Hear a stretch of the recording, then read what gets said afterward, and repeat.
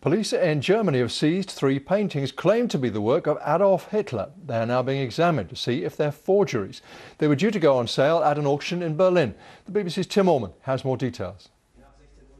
At first glance, this watercolour looks fairly unremarkable. But take a look at the signature. 3 paintings said to be the work of one of history's greatest villains. Adolf Hitler may well have been a significant figure on the global stage, but when it comes to art, not so much.